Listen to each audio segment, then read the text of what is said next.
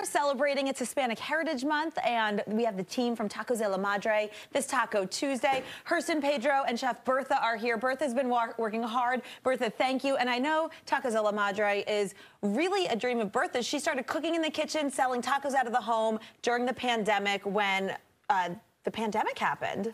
Yes. So, you know, it came to a time where a lot of us had a lot of free time. Right. You know, we were together more, and we decided that, you know, great chef wants to keep cooking. We started making tacos in the backyard. Come on up here. Come on. She's nervous. Bertha did not want to have the microphone on, but she did an incredible job. The food is delicious, and I can taste the love in all the bites of the deliciousness. Yes, and you know, little by little we grew. We started making it on TikTok. We went viral a few times. Oh, amazing! Little by little, we outgrew the house. There was too much of a line for a house and for a neighborhood.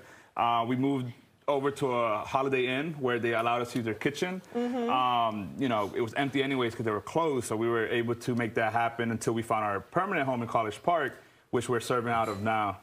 Yeah. We're so happy, and I know you can't tell us the location, but you're expanding even more. There's going to be a second Tacos A La Madre opening. Yeah. Even though you can't tell us, do you promise to come to Lion Lunch Hour first when you get ready to tell us, so we can break that here in our air? We'll definitely break it here, but you can always follow us on Instagram as well at Tacos A La Madre.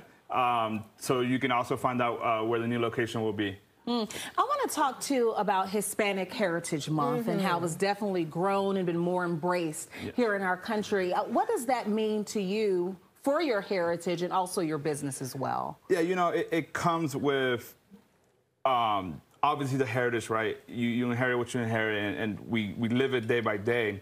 One thing that having a business has opened doors for is helping and giving back to our community. Right. Last year especially, a lot of organizations, a lot of even government personnel was coming out, you know, because they also want to celebrate Hispanic Heritage Month.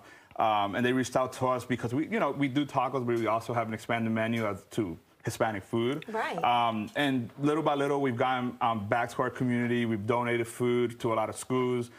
Even now, we're donating, we're giving time and resources to these schools, back to our community, not only back to our community, but to the people that are celebrating our community. Right. And that's something that we really love to do, and we continue to do as we...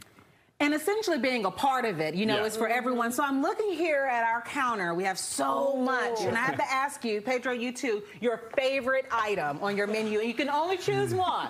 My favorite item will have to be the tinga tacos. Oh, the tinga tacos? Okay, we'll have to try those. I know why. Oh, and we'll see if we can get a camera to come back in the kitchen, because we're going to do a demo on building one of those delicious tacos too, Marissa. And also we have these beef tacos right here. The beer tacos, how do we dip them? What should I do? So, yeah, you could definitely grab it. Okay. If you want that on your salad, and you just dip it as much as you want. Oh, look at that gravy. This is delicious. Make sure you're not wearing clothes you want to keep. This is why you're opening a second location so fast, right there. Oh, my God. That looks yummy. Yes. So good. Oh, wow. I want to double dip, but I won't because I love you. Well, we have there's another one for you. Yes, and there's another bowl for you. We do have more as well. Wow. So this is the beer taco itself, and then the consomme is actually the broth that is cooked in. Then it's you double dipping within itself for more flavor. So it's like a soup, and you know, some people use it as a soup as well. Look at this juice. You know what? At least it will match your dress. That's the good part. You know, I'm the sous chef. Yeah, it's really, thank you so much, Pedro, I didn't hear from you. Your favorite. I want to know your favorite item. My favorite is the shrimp. Hands down, the shrimp, based off the seasoning that La Madre has put into it. It's a family recipe that has been passed down, and she's kept it on point. It's very good. Excellent. This is next level Taco You know Tuesday. when it gets quiet and everybody's waiting for the other person to ask a question because we just want to enjoy the we don't want to chew and talk with our mouth wide like I'm doing now. Because it gives you that, like, happy dance Taco Tuesday.